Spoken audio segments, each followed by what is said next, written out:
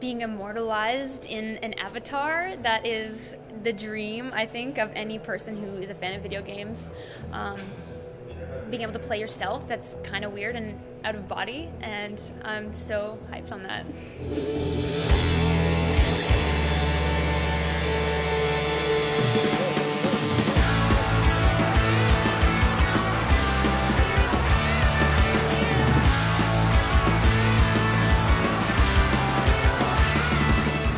Video game, mobile gaming, all part of not only touring, but just every day. When you're traveling, handheld gaming is super key. I bring my DS a lot of places.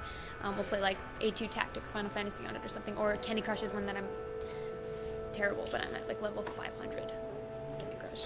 Favorite video game character is for sure Lightning from Final Fantasy. She's the reason I got my hair cut like this, and she's just a total hero.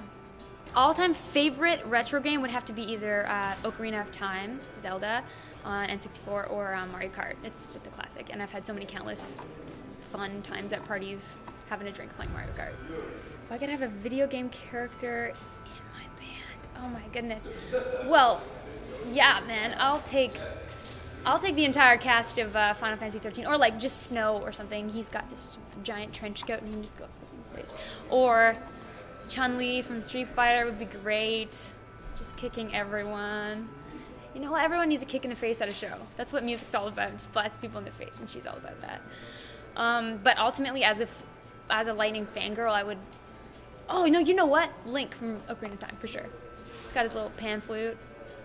He'd add a new layer that we just don't have in Ocarina. I am inspired by video games a lot. I think the fantasy element is something that takes you out of your everyday, and that's what music's supposed to do too. And it's an escape for me.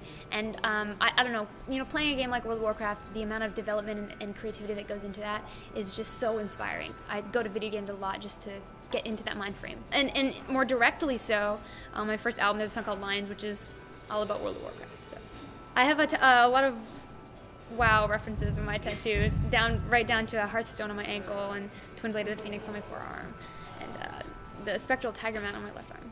I think it's so special to see how you'd be broken down as a video game character, so I'm excited to see.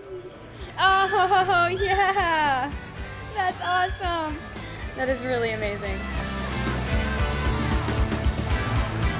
This is beyond 8-bit. That's at least 12.